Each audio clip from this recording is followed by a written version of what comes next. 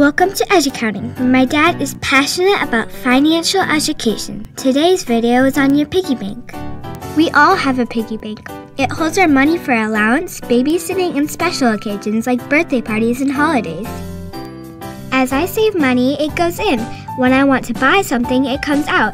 It got too full with dollars and coins that it was time to move it to a real bank. A real bank works the same way. If you put money in, you can take money out. It's safer too because if anyone steals it, the government will repay it. That's called insurance. When something bad happens, like a car wreck, damage to your house, insurance pays for the damage. Anyway, my parents and brother won't borrow money from my piggy bank either. Did you know a piggy bank comes from the word pig? That's a type of clay used in pots to hold money. Cool, huh?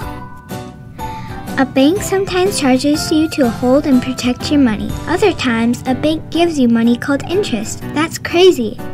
Every month, I get an email that shows how much my account is. It's called a statement. When I put money in, it goes up, and when I take some out, it goes down. A bank account makes it easy to pay for things. It also makes it easy to put money in for my work, like my allowance. I have it all in one place. My parents use their bank account the same way.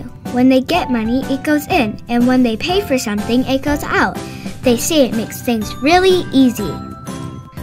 Well, thanks for being here, where it's fun to talk about money and learn things at Educounting, where my dad is passionate about financial education. Bye!